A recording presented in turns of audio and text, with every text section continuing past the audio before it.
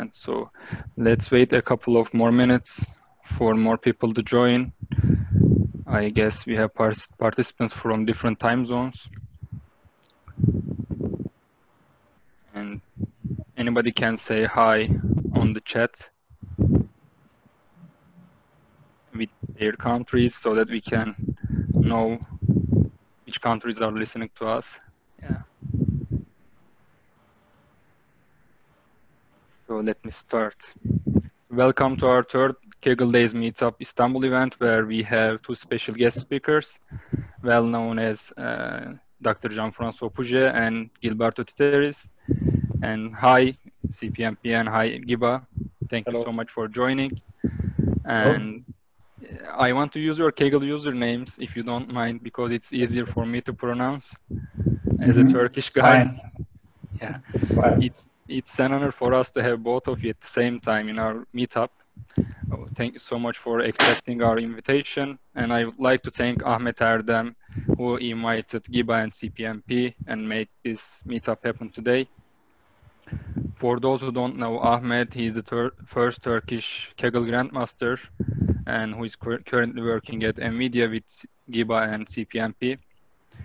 And before coming to my questions, I want to tell the outline of the meetup. And first, I will give a brief information about Kaggle for those who have heard about it for the first time. Then I will start our panel discussion, which will take almost an hour. Then we will have a 30-minute of Q&A session. And during the meetup, you can always ask your questions using the Q&A window at the bottom of your screen. And please do not forget to send it to all attendees so that everyone else can know your questions. And please send your messages on chat, and please do not forget to send it to all attendees. So Kaggle is the largest data science platform ever, where you can join competitions hosted by companies, universities, and research institutions, and so on. And you can find thousands of public data sets for your interest and research areas. And you can play with notebooks shared by highly talented data scientists around the world. And you can participate in discussions about the competition or anything related to Kaggle or data science in Kaggle forums. But more importantly, you can meet with highly qualified data scientists around the world like Giba and CPMP. And for example, I had the chance to team up with Giba in a competition which was University of Liverpool ion switching competition. It was a very nice experience for me to work with Giba. So these are the main factors that make Kaggle best data science platform ever. So after this brief introduction about Kaggle, I want to welcome again Giba and CPMP, and thank you very much for joining. Most of us know you very well because you are the most famous people on Kaggle, but can you please introduce yourselves with some details about your backgrounds, your careers and current jobs, and finally your stories to start Kaggling. And we can start with Giba, or the order is doesn't matter. Yeah, I can start. First of all, thank you, Emin, for the invite. Also, another day, another time on the Kaggle's Day. It's an honor for me, and also I enjoy every opportunity to talk about data science and especially about Kaggle in my previous career. Okay, if you don't know me, I am Giba, but my name is Gilberto in Brazil. I'm an electronics engineer. I worked for many years as an engineer before turning to a data scientist. I work for companies like Siemens and Petrobras in Brazil. But since I found Kaggle in 2012, I started to learn data science, and I got addicted. There are two things in my life that I love. One is electronics, and the other is data science and machine learning. So since I found Kaggle, I never stopped learning. I learned from Kaggle, I learned from papers, from the internet, from other people, and also when I switched to data science, I worked for Airbnb for a couple of years. And also after that, I joined a small startup called Oppo that do automated machine learning. And right now I'm working for NVIDIA as a data scientist, working for the Rapids team, trying to promote Rapids and everything related with data science and GPUs.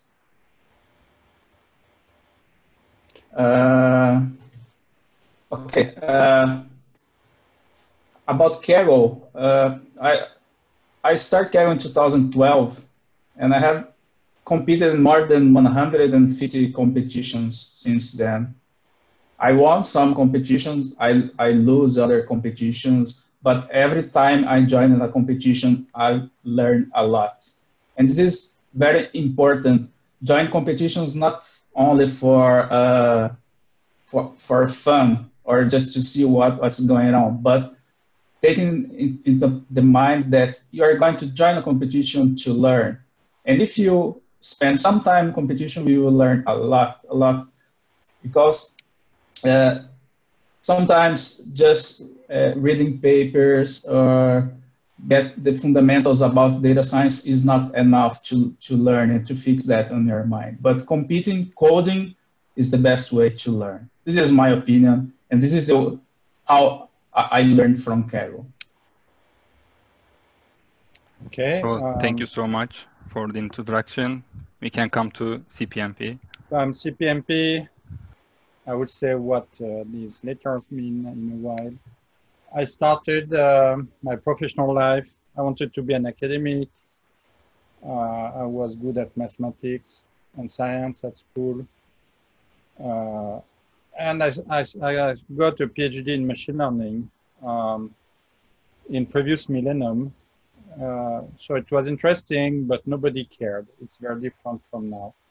So after my PhD, I say, oh, I want to do something that is useful to the world now, not in, I don't know when. So I went to a startup. And in the startup, I started a new activity, which is constraint programming. So developing a software to solve business problems that have constraints, and then evolved to math programming, which is a related field. Now it's called mathematical optimization. But CP means constraint programming, MP means mathematical programming. So that's where my name comes from. And in that startup called iLog, I created a team, and I was a technical lead and manager. And we were doing R&D, publishing papers. I gave some keynotes in AI conferences like ICHKA or AAAI, who are the top conferences a while ago before deep learning. Then I stopped. And about at the same time, because I was not in academia and being in industry, it's not like now where Google or Facebook people publish a lot, but it was a bit hard. So I decided to stop this academic activity and concentrate on useful stuff. At the time, our company was acquired by IBM. And at IBM, I was asked to move again to machine learning, given my background. But to be honest, having a PhD from 10 or more years ago is not useful in machine learning. You need to get up to date. So I looked to places where I could be up to date. So I took a very nice course from Andrew Ng on Coursera that I recommend, machine learning, not deep learning. I look for Stanford machine learning course on Coursera by Andrew Ng. It's the best I know. It gives a good foundations. And then I said I need to practice, and I found Kaggle. So it was 4 years ago, and I started competing in exactly the same mindset as Giba. Learn, you know. So I said, oh, you will see, I'm a PhD in machine learning, you will see. And in my first competition, I was like 100th on the public leaderboard. I said, oh, not too bad. And when the private leaderboard came, I dropped 2,000 ranks in my first competition, or second, I don't remember. And this gave me a big lesson. I said, okay, I'm doing something wrong. I'm overfitting. I need to understand. And given it happened early to me, I'm quite good at avoiding overfitting in Kaggle. I'm surviving shakeup quite often because I was burned very hard. And it's good, if you go on Kaggle, the one thing you need to learn is how to not overfit, how to evaluate your model properly using the training data and the public leaderboard so that you don't drop in the private leaderboard. So, and I was hooked after 2 competitions, even if I had a bad result, I was hooked and I competed more and more, found a way to link this to my job at IBM. I was working on machine learning tooling. So I said, well, we need to know how machine learning is used by competing on Kaggle to know what tools people need, like supporting XGBoost. And 6 months or 8 months ago, I saw a job opening at NVIDIA for Kaggle Grandmasters. So I tried. And here I am with Giba and Ahmet and others. And we're having fun, but we work quite a bit as well. I took 1 day vacation in 6 months. That's a problem when your hobby becomes your job, right? You can't stop. Thank you so much for the introduction. I will try to address my questions to one of you, but any one of you can jump in and add whatever you want to that question. And my next question is to Giba, and you joined 180 competitions and you won 54 gold medals, and which means such a crazy effort and time spent on Kaggle. So what was your path to becoming #1 in these competitions, and how long did it take to reach this? Okay, actually, it was a long time for me. I joined Kaggle in 2012, but I remember the first competition I joined in Kaggle was wind forecasting, and I took a top 3 final ranking on that competition. So I got very excited for my first competition in Kaggle and winning the 3rd position. And this makes me start to learn other tools. For example, I started to learn R at that time and then Python. But I remember the first 2 or 3, the first 3 years is what was just a learning experiment for me. It took 3 years to get to the top 10 on Kaggle. And I remember that at that time I was competing in almost every competition available. Of course, at that time it was easier to win a competition in Kaggle because there are not many competitors, like high-level competitors like we have right nowadays in Kaggle. So it was easier to win a competition before. But it took 3 years to get a top 10 on the Kaggle global ranking for me. But in those 3 years, I learned a lot. I started from MATLAB, I learned R, then I learned Python. And I learned some tricks about validation strategy. I developed my own way to do stacking. It was a long path for me to get to the top. And I was searching in my Twitter account today, the exactly day I got in the #1 on the Kaggle leaderboard. Let me check here again. It was in October of 2015. So it took almost 3 or 3.5 years to get to the top of Kaggle. So it was a long way. And I remember I stayed on the top for some years.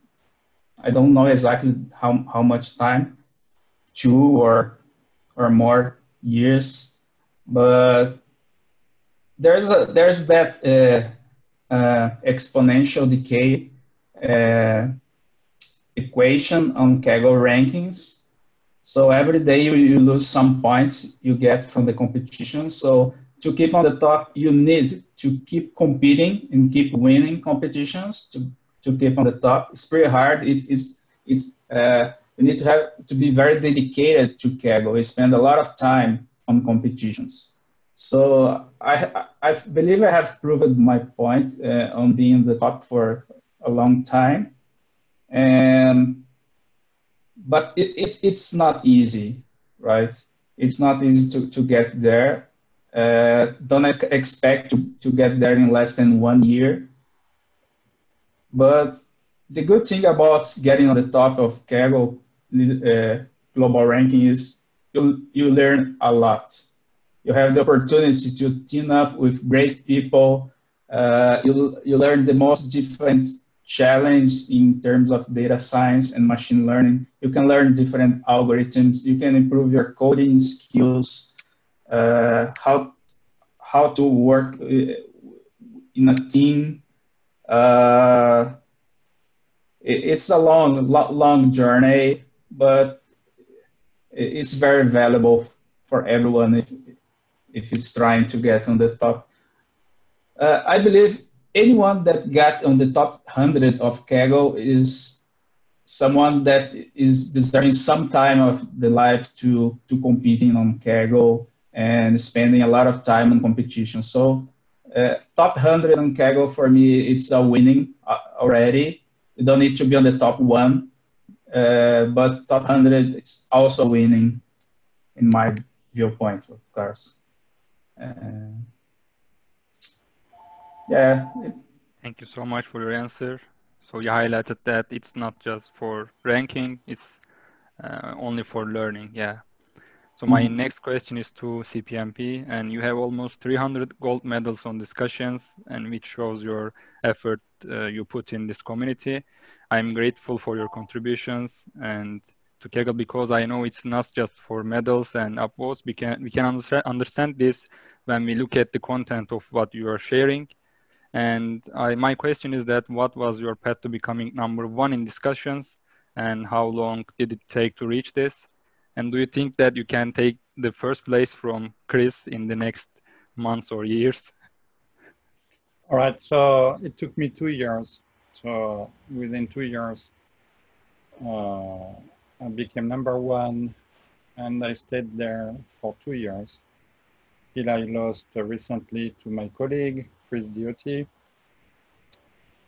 And first, I like to write. I used to have a blog, and before, as I said, I published scientific papers. Because when you write to explain stuff, you understand it better. So as Giba said, coding an idea is a good way to understand it fully. Explaining it to others is also a very good way to learn and understand. So if you do both, you code and you explain it in writing, then you really master whatever it is. And so I like to do it, and I was sharing, and my take in, there is a saying where it is better to teach people how to fish rather than give them some fish, right? And that's what I'm trying to do in Kaggle. I don't spoon feed people. I'm sharing ideas or hints or directions, but people always have work left to do. And I believe that's the best way to teach people. And with this, and also after each competition, I share what I did. And I believe this is the best place to learn, is after every competition that you enter, spend time reading what other people share. That's where you learn the most, I believe. And that brought me at the top rank within 2 years. Then I stopped a bit, because when you share a lot, you help your competitors. And I know of several competitions where I disclose some insights that prevented me from performing better, maybe a prize or a gold medal. So I stopped a bit. And also Kaggle was starting competing with IBM. So I was, now that I'm at NVIDIA, there is no competition, so I'm back in discussion and notebooks and contributing more. Taking over from Chris, he wrote a lot. he's a good teacher. He likes to teach. So he's explaining a lot of elementary stuff that I don't want to explain anymore. So he gets, but now that he got the top spot and his four-time Grandmaster, I guess his next objective will be to do well in competitions. And for this, he needs to share less. So if he shares less, he will get less votes, and maybe I will catch up. But I don't care if I'm not top anymore, if it's a colleague who's in front of me. I will fight if someone comes from behind, not from NVIDIA. That's for sure. Okay, thank you so much for your answer. And my next question is to both of you, actually, and any one of you can start. How are you motivating yourselves to compete on Kaggle for quite a few years? What's your main motivation to be on Kaggle for a lot of years?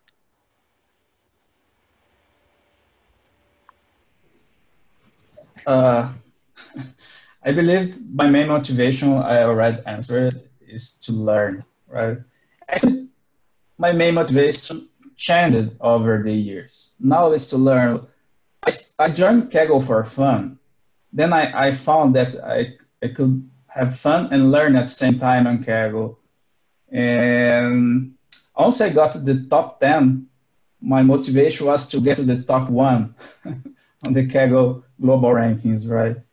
And once I was on the top 1, actually I changed my motivation. Since then, I was doing Kaggle mostly to learn new tricks, to try new strategies to solve the problems.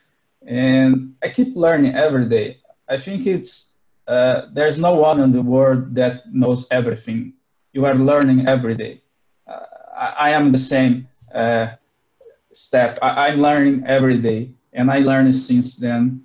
And I keep motivating doing Kaggle mostly because of learn. Of course, there's some fun also doing Kaggle because it's a competition environment, right? It's inevitable, but most of my motivation is to try new tricks and learn.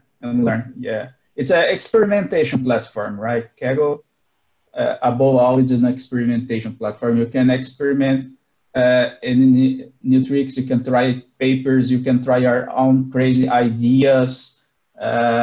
You learn at the same time. This is what motivates me. Thank you. Right. On my side, first, I must say I admire Giba because he's entering almost every competition and doing well in most of the time. For me, it's harder. I prefer to do one at a time. Regarding learning, there is a revolution that happened in Kaggle over the last 2 years. It's deep learning. And if you look at who was at the top of Kaggle 2 years ago, say in top 20 or top 10, and now there are only 2 people who survived. It's Giba and Casanova. All the other guys who are experts in XGBoost and stacking and assembling and blah, blah, are gone because they did not learn enough about deep learning. And I must say, I'm trying to survive by learning deep learning as much as I can. So, and that's the motivation is in Kaggle, if you want to stay at the top, you need to master every new technology that comes. So, and when we say deep learning, it's different between NLP with transformers models and image classification with CNNs.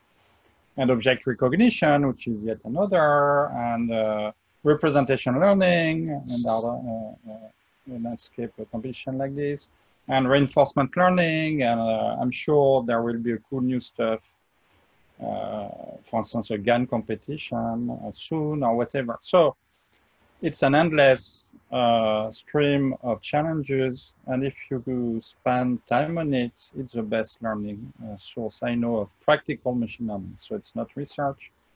Even if we innovate in some of the solutions, but the goal is not to publish a paper, right? It's to make good predictions on a challenge.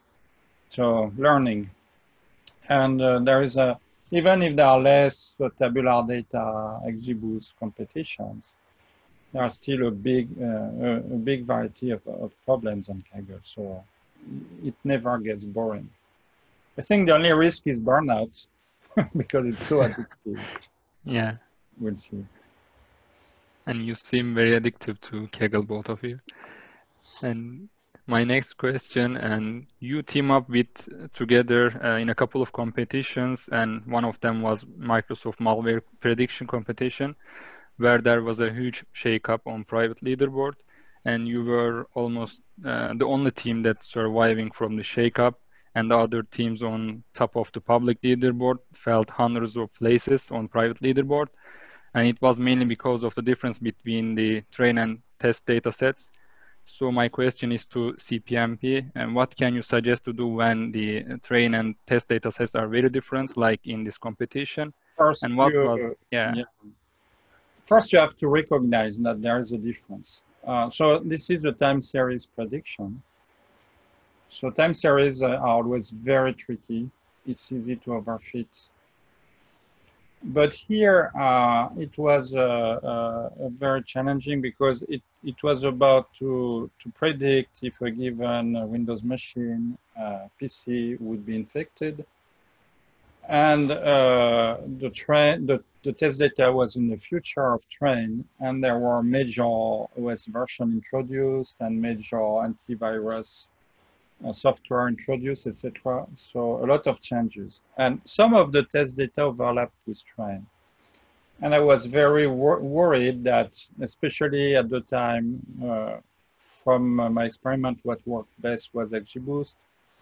And XGBoost is great, but it does not extrapolate well. And the trend data had very little, very small number of recent machines. So for XGBoost, all recent machines were bin together, but the bulk of test data was on these recent machines, which means that the bulk of the prediction on test data was made based on a very small number of trend data. And I found this to be extremely dangerous. So I said, I need to create my binding myself. So I process the trend data by binning, not binding, sorry, binning values, for instance, OS versions. If there was an OS version that was with very few trend samples and a lot of test samples, I was just merging it with another value that is close to it, where you had a lot of trend samples. The goal was to avoid any feature where some value had a huge number of test values and almost no trend values. So I spent my time, I remember I did it the first week I entered the competition and created my own data set. And then I was struggling because on the leaderboard, I could never get better than the 20th rank. I didn't know, I could not. And in fact, I could not overfit to the data because of my binning, but I didn't know. So it was a huge surprise when we saw the private leaderboard. To limit risk, so Giba also had other techniques to avoid overfitting, maybe he can describe as well. And to limit risk, we decided to blend a large number of models, which is always a safe approach. And we ended up like 7th. But looking back, my first models on my new data set, I think 8 of them were better than the winner. So the lesson is really try to understand differences between trend and test and assess if they are relevant or not. So now it's called adversarial validation. People often publish notebooks in every competition about it. Sometimes it does not matter, but here it mattered a lot. And I must say, if people have not teamed with Giba, you should, because he's one of the nicest teammates I ever saw. So he's good and he's good to work with. Giba, if you have any want to add, you can add to that competition. Thank you, Jean-François. It was great to team up with you also. Yeah, I remember that competition was really hard to set a good validation strategy. And early on the competition, we found that the public and the private leaderboard is going to be different. Even from the start, we are working on trying to find some way to validate that data set. And as far as I remember, we tried many validation methods, and we are not able to find any strategy that correlates well with local validations and public leaderboard scores. So for our final submission, I remember we blend different validation strategies. We blend a model, a neural network model trained in one specific strategy with a gradient boosted decision tree trained in a different validation strategy. And also, of course, we are since the beginning of the competition trying to not overfit the public leaderboard and generalize as much as possible. But also, I remember I built some features that are stable over time. For example, I use the train set to find features that don't degrade the prediction quality over time in the future. So it was very important also trying to find good features that generalizes well in the future. And yeah, of course, you have to have some lucky also on the end. But I believe setting the validation strategy is the most important thing in a competition. Because if you don't set the right validation strategy, doesn't matter which model, which algorithm you use to solve the problem, it won't work. So validation strategy is the first thing you must think when you join a competition or try to solve any data science challenge in the real life or in Kaggle, doesn't matter. Validation strategy is the most important thing. And find a way to validate your models and compare results with your teammates in Kaggle or on the real life is a good practice to do, right? So there's no recipe how to do, how to define a good validation strategy, because each data set is different, and probably each data set you have different strategy to define. There's no perfect validation strategy. There's no default strategy. But the thing is, you need to try to mimic as much as possible the real world. If, for example, you are trying to predict the next week in the future, 1 week ahead, try to build your validation strategy also predicting 1 week ahead. And so as much as possible as you mimic that behavior, the test set behavior in your validation set, there's more chance you don't overfit your results. And you also team up on favorite competition, which was a time series competition. Maybe you can give some examples about your validation scheme on that competition, because you jumped quite a few places on that competition, as far as I remember. And what was special about your solution in that competition?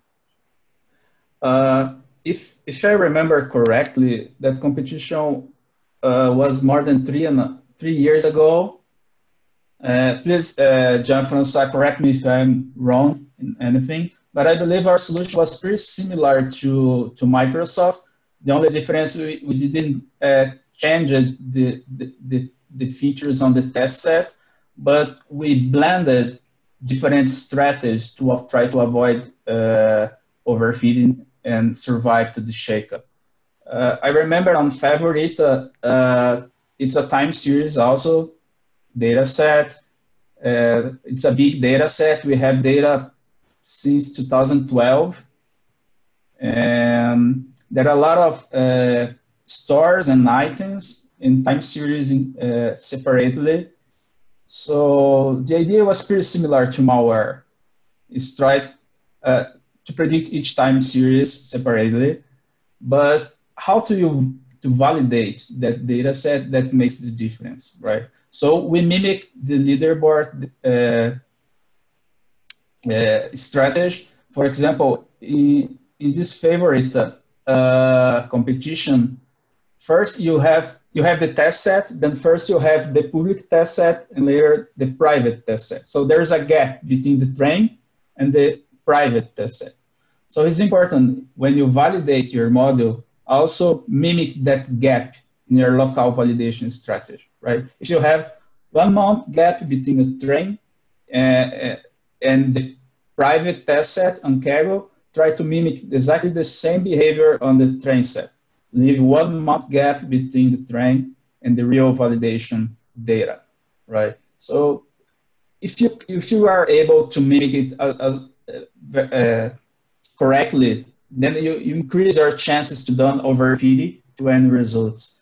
Also, it's very important when you trying to solve a time series problem, don't use early stopping in any model that, like gradient boosting or neural networks. Try to don't use much early stopping for each fold individually, right? Try to train it maximum number of trees and compute the overall score over all the folds you use on the validation set. It's important in the time series, especially if there is a pattern or trending on the data, right? If you do early stopping on a specific fold in a specific period of time, you are only overfitting to that specific period of time. And you are not generalizing in the future. But if you do early stopping and all the validation periods at the same time, then it's the best scenario to avoid overfitting. And this is a general technique to avoid overfitting on time series data, right? Try to set a big period for validation and avoid using early stopping in specific folds. Yeah. I want to stress one point Giba mentioned. Some people, a lot of people forget that the goal is to have the best private leaderboard score and not public leaderboard score. So, and in many times series competition, you have if you order by time, you have the training data, then the public test data, then the private test data. And so as Giba said, there is a gap between the end of train and the start of private data. And you should design all your cross-validation folds with this gap, if possible, even if you lose data, because it does not matter if you have a bad public score, because you only train your model to predict beyond the gap. And that's what we did in Favorita. And I believe a lot of teams in front of us were just tuning for short-term prediction to look good on the public leaderboard, and we tuned for longer-term predictions. Because our models are not very different from other teams as far as I remember. So the difference is really on what we use to tune. Actually, we like public leaderboard more often than private leaderboard because it seems cool during the competition. And you mentioned that you applied ensembling in some of the competitions because it's very common in Kaggle, but it's not very commonly used on real-life projects. And we like also stacking in Kaggle very much. And my question is to CPMP, and can you tell what's stacking and what's the correct way to apply stacking without information leakage? This question is a trap because without a drawing, explaining stacking is very difficult. Yeah. But basically, so there is a good paper on Kaggle forum, Kaggle blog. So if you Google it, you will find it. But the idea of stacking is to train a set of models, say XGBoost, neural net, like GBM, which is similar to XGBoost, some linear models, logistic regression, whatever. And you need basically to have one great model, and then you need to have other models that are different. Maybe not as good, but different, that learn something different. And then you use the prediction of these models, so that's the first level, as new features. And you train other models using these new features, possibly with the original features, or just with the new features. But really, the idea of stacking is to create new features by using models to predict the values of these new features. So where it is tricky is you need to be careful not to leak the target value. So you must not train models on the same data that was used to generate the feature. So it's a bit tricky. The best way is to do nested cross-validation, but that's very expensive. The next best way, and I know not everybody agrees, but you use k-fold cross-validation. So for each model, you train k model, and you just keep the prediction of this k model for each of the k validation folds. And then you train again the second level model using the same folds. If you don't use the same folds, you're leaking target information, and generally it backfires. And also, when you do this, you should not use early stopping in the first level, because it leads to overconfident predictions, overfitting to the validation fold, and it backfires when you stack. But that's the idea. So stacking is just using the predictions of models as feature. Very often stacking overfits. It's very powerful, but it's tricky. But sometimes it really boosts your performance, and it was the secret weapon with target encoding 2 years ago. People mastering this were in top 10 in many competitions. With deep learning, stacking is much less popular. It overfits very often. I'm not sure why. We have a question about stacking from the audience. How do you choose the level 1 and level 2 models in general? So if it's a binary classification, I always run ridge regression as stacking, as one of the stacking models. So it's logistic,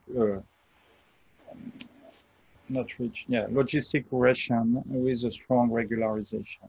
If it's a regression problem, I will use ridge. So a linear model always. The first form of stacking is just averaging the prediction of your models.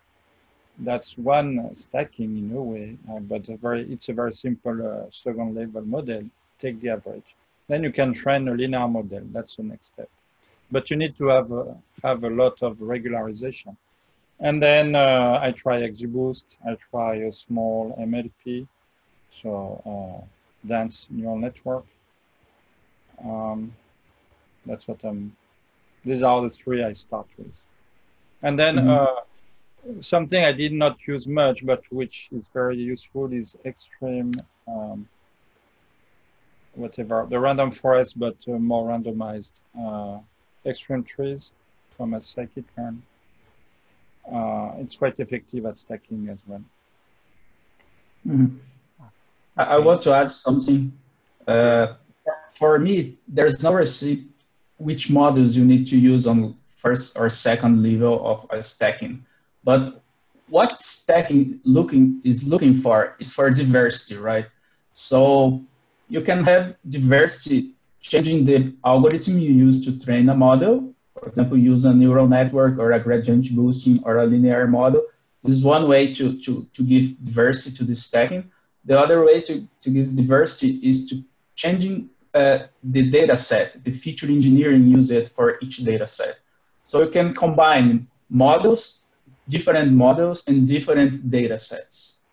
And usually I use some algorithm to choose which models are good for the first or the second level of stacking based on the performance when combining those models. For example, if I can build a model and add to stacking and find that it decreases the overall performance. So probably I will just discard that model. I'm not going to use that model on stacking.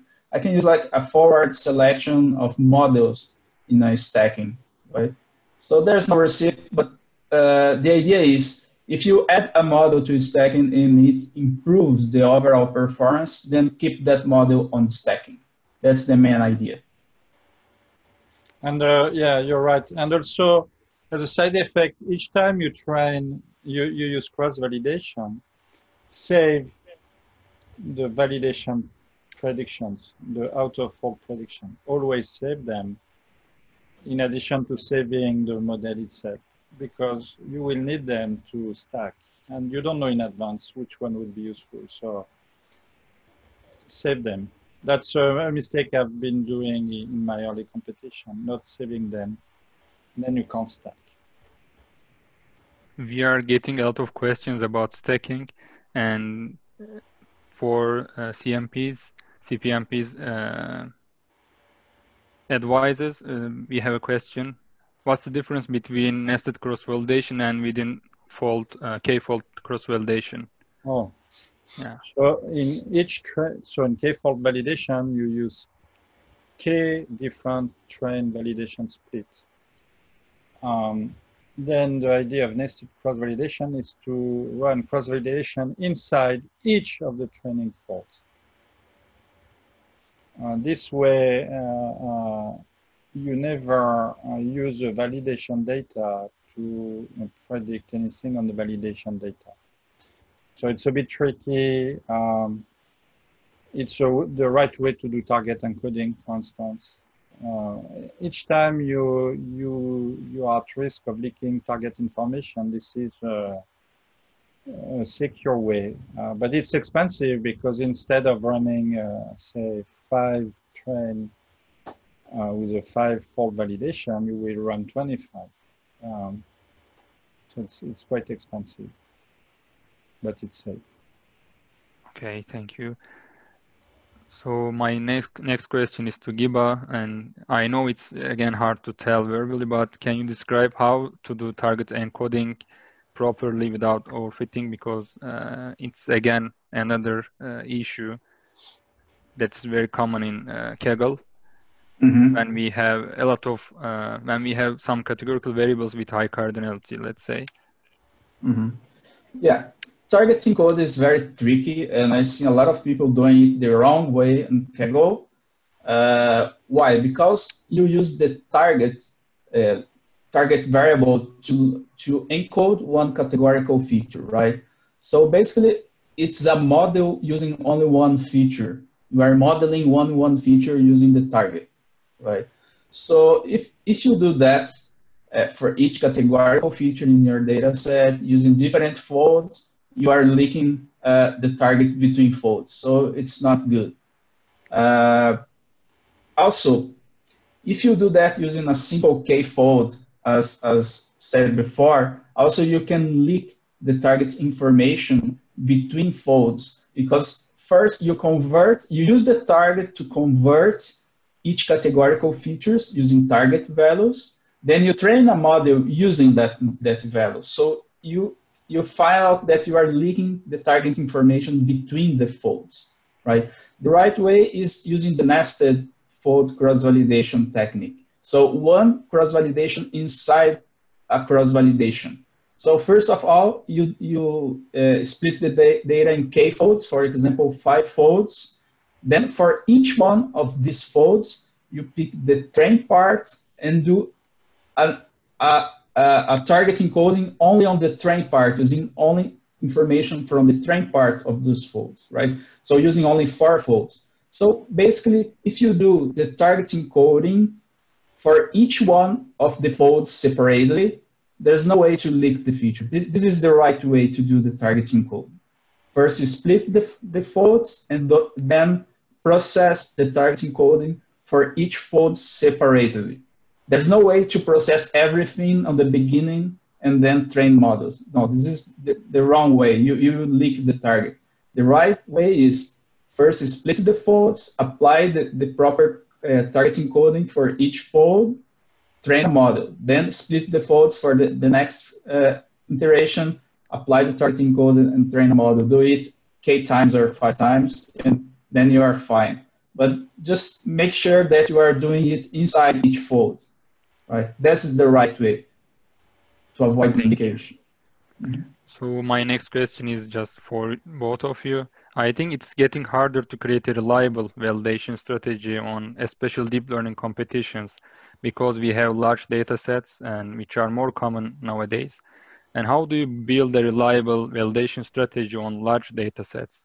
And when you have limited time and resources, I know you have NVIDIA GPUs, but think of you if you were us with no GPU and think that we are using only Kaggle kernels. Maybe I will start quickly. The goal of cross-validation is to evaluate your models.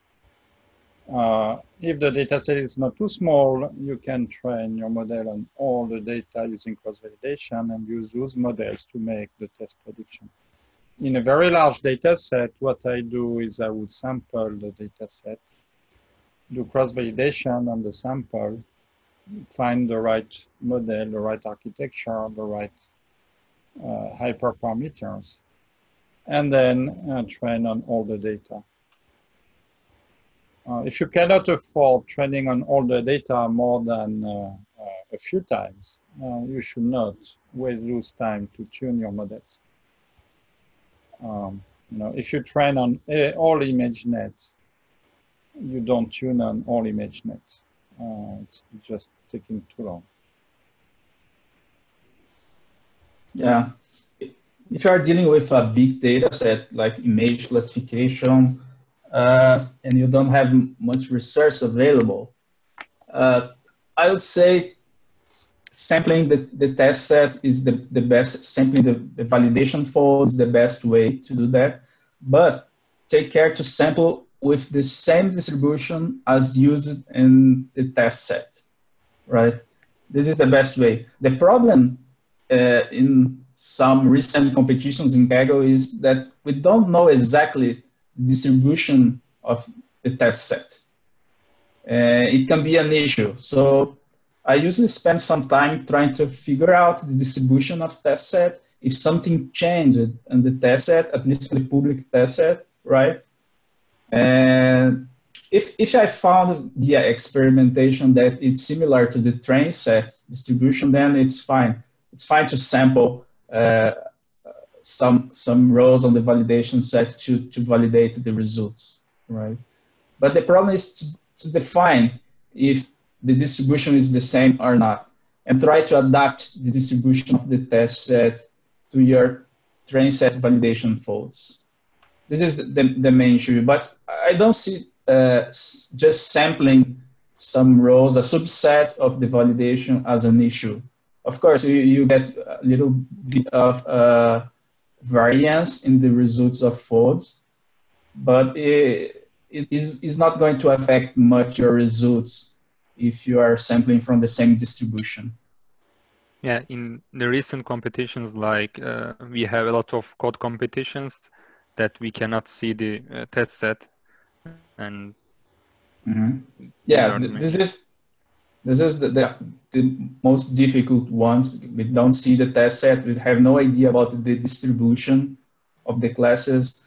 There's a classical way, a more conservative way to approach that problem is try to use the same distribution for all the classes, right? This is the most classical and conservative way. Don't change the distribution, taking in account that all classes have the same distribution, and change the distribution of the train set to make that in account. Or try to use exactly the same distribution the test set and make two experiments. One with equally distribution classes and the other one with target distribution classes, and see which one performs better on the leaderboard. This is just an example of how you can experiment, which one use for your validation. But of course, as I said before, Kaggle is an experimentation platform. and you must get used with that kind of experimentation. You can use even the leaderboard to experimentation, right? If you don't, you can trust some experiments using the leaderboard scores, right? At some level, of course, to avoid trying to overfit the public leaderboard. But some experiments are valid using the leaderboard. And every competition, I try to spend some time just experimenting on the leaderboard before defining a good validation strategy. I try to don't trust much on the forums or the high performance Kaggle notebooks to avoid some bias and overfitting bias on the public leaderboard. It's important. You prefer to discover the data by yourself, yeah? Yeah, it's very important. One step of the data science is get comfortable with the data. Understand the data and get comfortable working with the data. Yeah, this is one part of the data science. Regarding the nested cross-validation and target encoding, we have a question from the audience. How do you calculate the feature for the test set? Do you simply average all the target encodings for the test set, or is there something advanced technique? There are many ways to do target encoding. You can just calculate the average of the target by each category. You can calculate like a standard deviation of the target for the minimum value of the target for regression, the maximum value of the target. There are infinite ways to do target encoding. For a binary classification, I recommend one is just calculate the average of the target, or calculate a mean average of the target based on how much frequent each category appears on the data set. For example, you have a categorical feature with two colors, red and blue. Red appears only once in the data set, and the target is 1. And blue appears 100 times, and the mean average is 0.99. Which one is more confident, right? Which one? The blue that appears more on the data set, or the red that appears only once? So I don't trust much the red value of the target because it appears only once. So I give more weight to the other category that is more often on the leaderboard. You can do some weighted average also based on the frequency each category appears on the data set. This is for a binary classification, but you can apply target encoding for regression as well. Yeah, thank you. Actually, I wonder your main roles and tasks on Rapids AI on NVIDIA, and we have some questions about the same thing from the audience. And what's your main job in NVIDIA? Is it really like joining competitions, or do you have any other tasks on Rapids AI team? Our day job is to compete and gain mind share for NVIDIA this way. So it's really what we can spend all our day on it if we want to. But at the same time, it's difficult to just do competition. It looks fine, but it's exhausting. So we're also helping, giving feedback to other NVIDIA teams on products. Like there is a new version of Rapids today, and it includes some features that we started or we gave feedback on. We also are working on some machine learning problems for NVIDIA, some forecasting or other problems. But yes, it looks like a dream job. We are kind of professional competitors, but we no longer have the excuse to not have time. You know, before, once I could say, oh, I could not spend much time on this competition, blah, blah, blah. Now, if I don't do well, it's because I don't do well. You know, Giba, you have a different view. Don't you think that it's unfair to us because we don't have any NVIDIA GPUs and we don't have much time like you?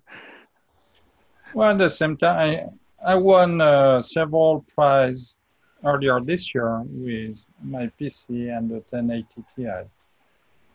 So yes, having lots of compute resource can help, but I would not say time is more important, I would say. Yeah, the same here. I think how much time you spend on the Kaggle competition will be proportional to your rank on the final leaderboard. Yeah. Okay. Yeah. So, how much speed up do you usually get with Rapids AI libraries? Do you have any success stories using Rapids, or how mature currently is this product? Mm-hmm. I can talk about a success case using Rapids. We made a team in NVIDIA on the last Rex's challenge, and we won the challenge basically using the Rapids tools. It's our best case using Rapids to win a competition, right? Actually, we use a QDF and QML to speed up our pipeline, because the last Rex's competition, they provide a big data set with more 2 million rows, around 3 million users. So there are a lot of high cardinality categorical features. There are also text features of the tweets. And from the beginning of the competition, I found that it took a lot of time to process using just pandas, to process all the features, to some targeting coding, like high-level targeting coding on that data set. And when we start using Rapids, we are able to improve the speed, just switching to Rapids by around 28 times faster, just switching. So we have that advantage. We can make experiments around 30 times faster than the other competitors. So trying new features, training models, and all the data science pipeline.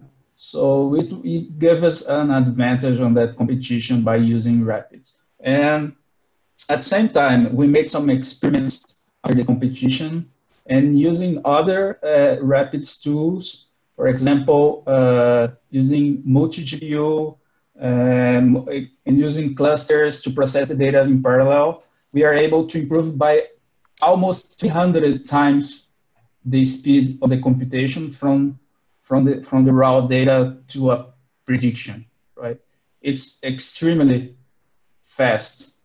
And yeah, this is the best case we had at NVIDIA.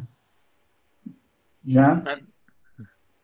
It was very famous in trends competition with Ahmet's notebook, as far as I remember.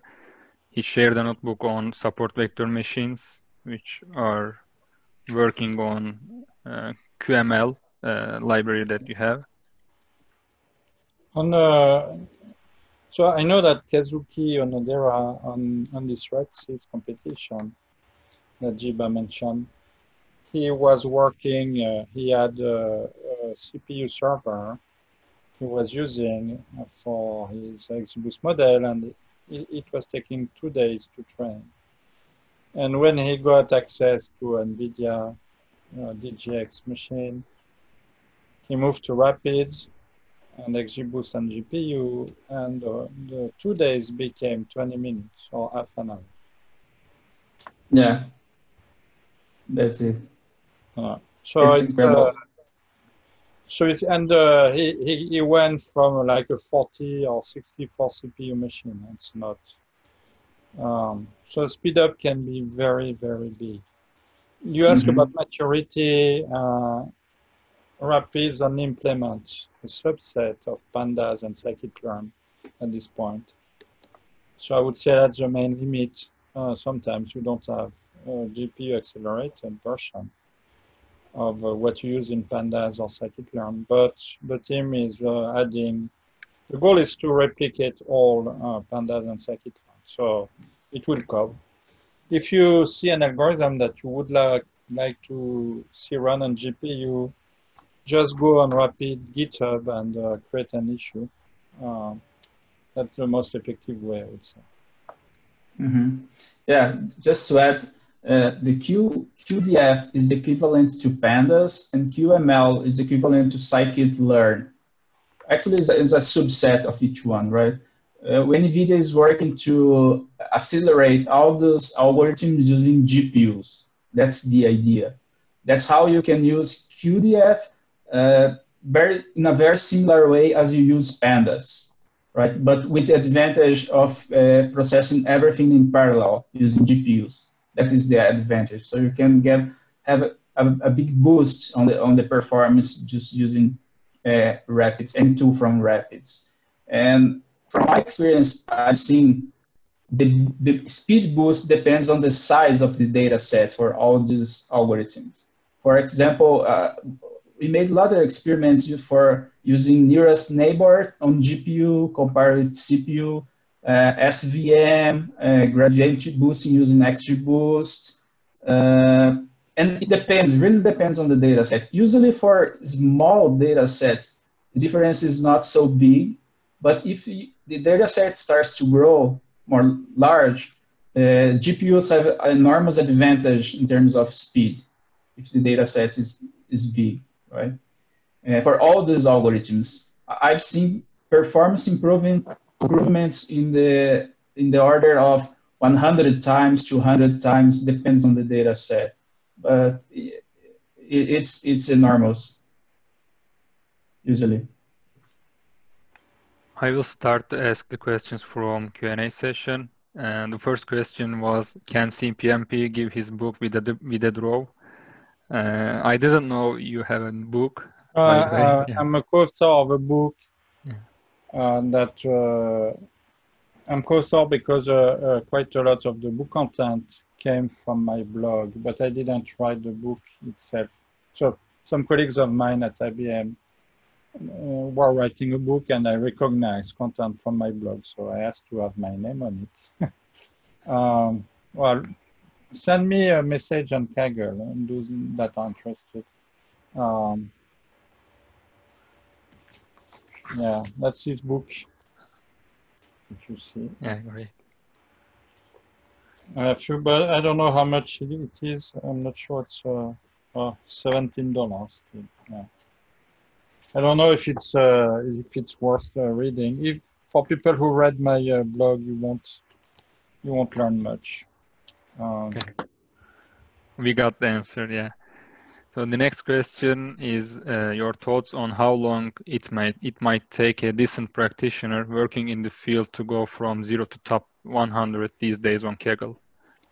I think it's related to Giba's advice. Oh, that's a good question, but I have no idea. There's so many things to learn and to try. I would say maybe you can, if you are very dedicated, maybe you can do it in 1 year. It's my guess, right? If you're dedicated to learn from 0 to top 100, maybe 1 year, it's fine if you're dedicated enough. John, want to add something? As I said, with deep learning, it's very different. So we do see people, a lot coming from China or Japan, who immediately do well. On the first competition, they enter on Kaggle. And they get into top 100 in 1 or 2 competitions. I was puzzled. And in fact, it's because there are competition platforms in Japan and China that are not, Western people can enter, but you have to read Chinese, which is not obvious for us. Yeah. So for people who are experienced competitors in these platforms, entering top 100 on Kaggle is easy.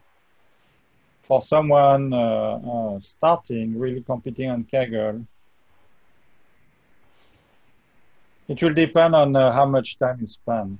As Giba said, the more time, the more effective you are. So for me, I think it took 1 year to become in top 100. And I was working, so I had like 1 hour a day. It took me 1 year. Okay, thank you. It's the same now. The next question is, please guide something about newly launched lift motion prediction competition to start with. Actually, I don't know if you had a chance to look at it, but Which one? lift motion prediction, it's launched 2 days ago. I guess you cannot share anything. I've looked at the data. Yeah. There never was a challenge like that on Kaggle. The only very remote one was a TrackML, where we had to predict trajectories of particles. But here it's people and vehicles and what have you. You have to predict future trajectories from what you observed in the past few frames. I think I will enter, but at this point I have no idea. It started yesterday or the day before, so it's really early. But it looks like a very interesting problem. I think you can start your startup if you have a good solution to this competition. Yeah, autonomous vehicle, it's challenging. NVIDIA is very active on it. We have a very strong team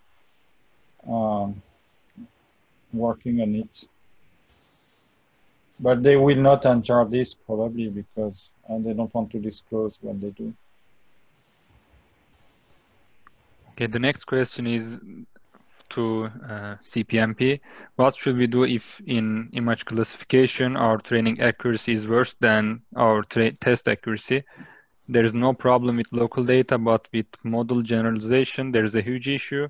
Train accuracy is about 57%, but the accuracy of the test data is around 82%. But when it comes live with real data, it behaves very poorly.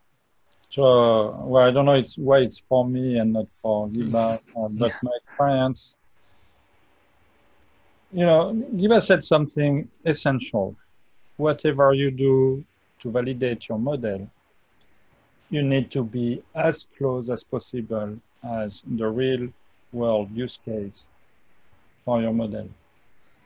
So in this case, if you have a 80 plus validation, 82 accuracy on your test data, and you perform bad in the real world, it means your test data is not representative. So the problem is not your model. The problem is your test data. Try to find better test data. That's what I would do. Okay, the next question is a very good one. When you start a new competition, there is usually a lot of domain knowledge involved, such as astrophysics, finance, biology, etc. How do you learn and understand the domain knowledge for a new competition? And how do you connect the domain knowledge to the problem you are solving? It's for both of you, actually. Yeah, actually, it's a very good question. If you take a look at Kaggle history of winners in the competitions, you'll say that most of the winners are like generalists. They are not experts in the top of the competition. And I believe there's a reason for that, because generalists tend to try everything to solve that challenge, to solve that with the machine learning or some other algorithms. And the specialists or the experts they comes biased by some solution. Of course, there are exceptions where specialists wins competition. Of course, there are, but most of the time, generalists are winning. And my approach for that is reading papers and at the same time try crazy ideas, like doing experimentation. Reading papers helps to understand the topic of the competition, right? Try to find something on the internet, not only papers, but something using Google. But doing a lot of experimentation helps. I mean, learning from your mistakes, right? For example, astrophysics, I know nothing, and there are competitions some time ago about that. When I try some crazy experiments, most of my experiments didn't work as expected, but some of them worked very well. And I try to combine then that ideas in the better models and better algorithms, and also try to blend with some ideas from some state-of-the-art papers, and try also my own ideas, right? That's the logic behind trying new things. I believe Kaggle is about experimentation, and that helps. And on this, it happens sometimes that specialists win when it's a research competition. So one example was the plastic competition, where it was about diagnosing future simulated space light source, well, classifying them into various types of supernova. And the winner was a student in astrophysics. But he won because he had a good grasp of machine learning. What I found, and I agree with Giba, often top Kagglers beat specialists. And this because the specialists don't have a good grasp of machine learning. And it's harder to get a good grasp of it than to get enough knowledge about the technical domain. For instance, when it's tabular data, you know, state of the art, until last year, people who were using random forest in academia when we use XGBoost.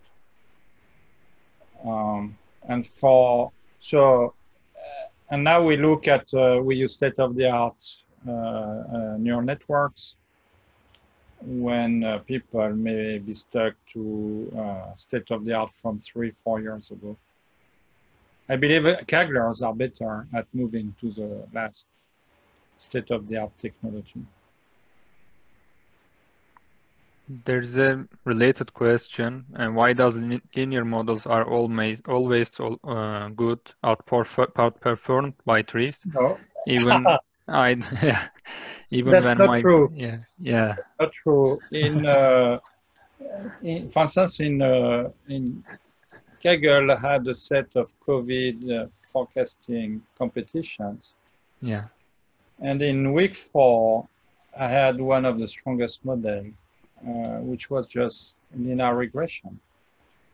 And I've beaten an ensemble of XGBoost and neural nets and blah, blah, with teams full of Kaggle Grandmasters, just with linear regression. So it depends on the size of data. In this case, data was small. We have at most 100 points or so in time series. So when you have small data, simple model perform well. If you have billions of data, complex neural nets perform well. So this question really depends on the size of data you have. But linear regression can just be the best model. It happens. Okay. Do you think a neural network model should directly predict the confidence value along with the expected target value, or the confidence value should be derived from the target prediction intervals? It's a bit long question. I don't know.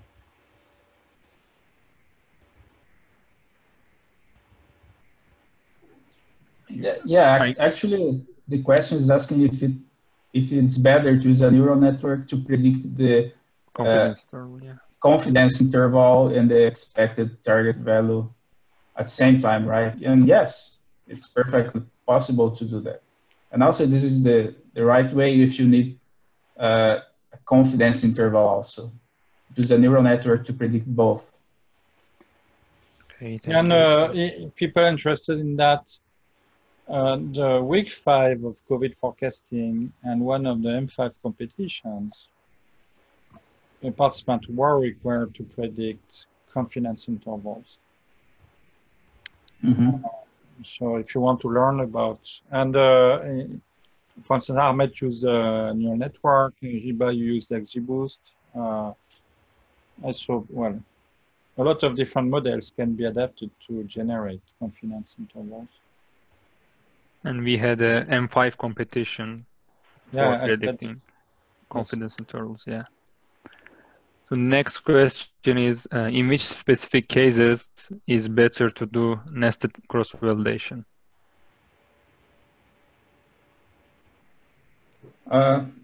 There's no specific case. Nested cross-validation you do when you want to avoid overfitting between folds.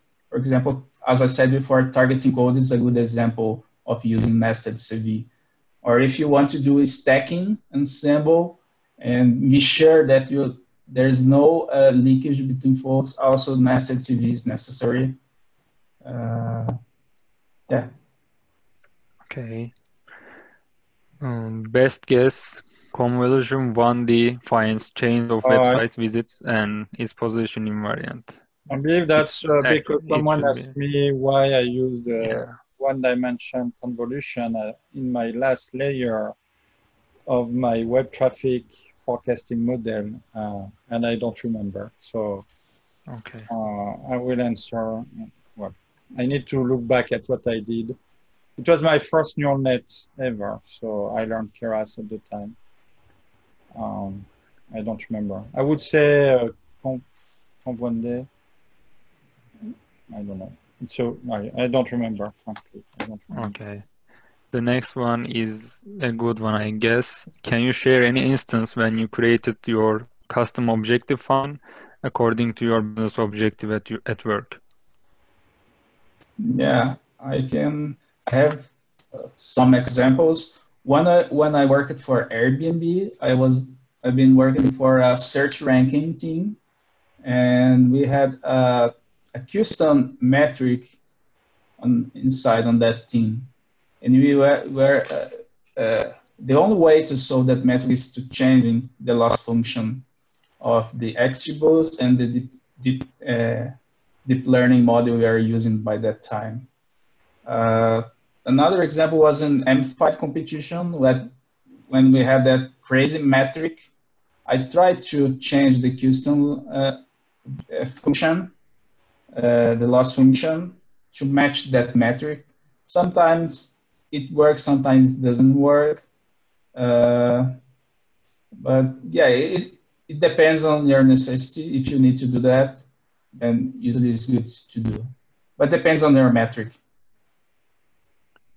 Okay, thank you. The next question is how to team up with any of you in future competitions. How do you accept team ups with other Kagglers? I think you got removed from some of the competitions, like toxic comment classification, right? Because of a dual account issue, yeah. Yeah, we teamed with the wrong guy. Yes. And we got removed after getting a gold medal. It was not good. Mm-hmm. Yeah. No, it's good to. For now, yeah. my side, I try to team only with one person at a time, because I tend to join competition a bit too late, so I can't spend time coordinating too much.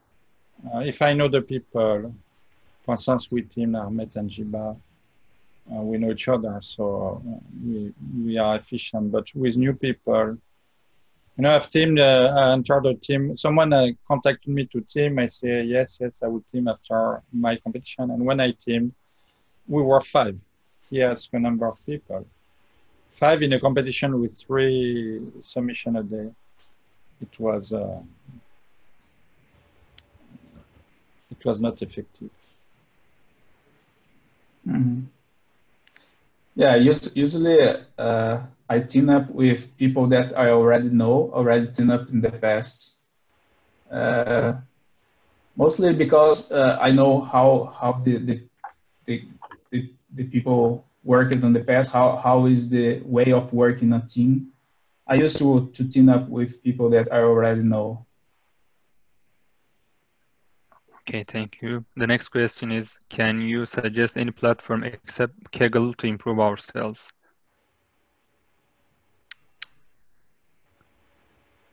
I think Kaggle is the best platform, but do you have another platform?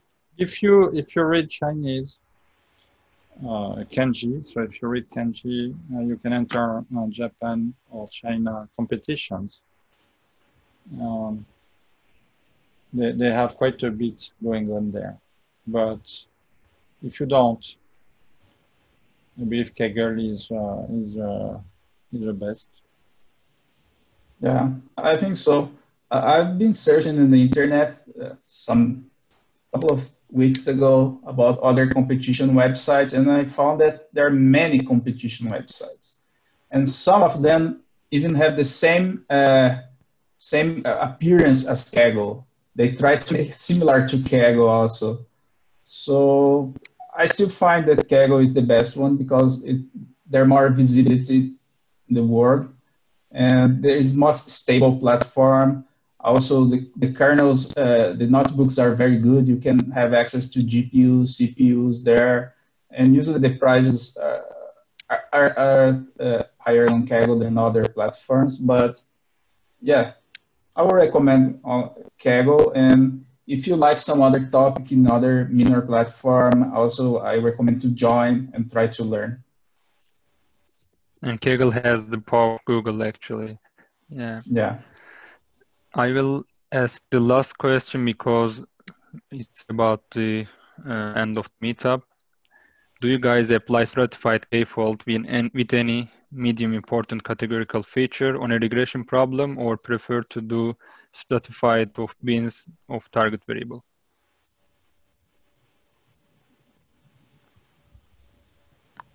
I can repeat the question again. Yeah, I got it. Actually, I do both. I try two experiments. I try to stratify by some important feature, and I build an experiment doing that. I try locally in the leaderboard. Then I try to also by bins of the target variable. Yeah, I try both. And I keep the one that works better. I think we couldn't, yeah.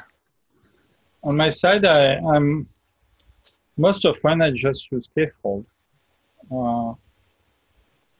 I find that even if fold scores are diverse, you get a more robust prediction, actually. Especially when, so either your trend data is large and with a similar distribution as test, and any k-fold works fine. Or your data is not that big and you have the distribution is not that clear, and I'm not sure stratified k-fold works better. It looks better in your CV, you have more regular scores among folds, but the end result, I don't know, my mind is not set here. We answered more than 30 questions, but we couldn't answer some of them. Sorry for those questions, but we need to close the meetup because it's the final time. So thank you so much, Giba and CPMP. Thanks for joining. If you have final words, you can come. If you don't have anything to add, we can close the meetup. I would just add one. Most of these questions, I would like to answer by just try it. Yeah. You know, there is no point discussing is this better or that better. Okay, you can have an idea, but the best way is just to try. And then you will learn and you will make your own intuition about what works, what does not work. Frankly, a lot of time and can be saved by just implementing 2 different options and running them. Yeah, I agree. Human intuition is the best tool to solve any problem still nowadays. Of course, if you have a good intuition and good coding skills in machine learning, then you can use the best solution. But I agree with CPMP. Just try yourself. It's a good answer for most of the question because data science is about experimentation, right? So if you are a good data science, probably you are doing a lot of experimentation and have a good intuition in how to use the experiments results to improve further models. This is the best thing you can do as a data scientist, right? And if you have one question about which algorithm is better than other, the best answer is try both and keep the best one, right? Try at least 2 experiments. And you made the choice, use your intuition, using the logic you can extract from the data. Thank you so much for your time and efforts. And I enjoyed a lot and learned a lot from your talk. I hope we can see you again in the next meetups on different topics if you want. And thanks everyone for joining. I hope you enjoyed this meetup and learned something useful for yourselves. See you in our next meetups and have a nice day for all of you. Okay. Thank you, Emin. Thanks for the invitation. Thank you very much. Bye, everyone. Goodbye. Bye-bye.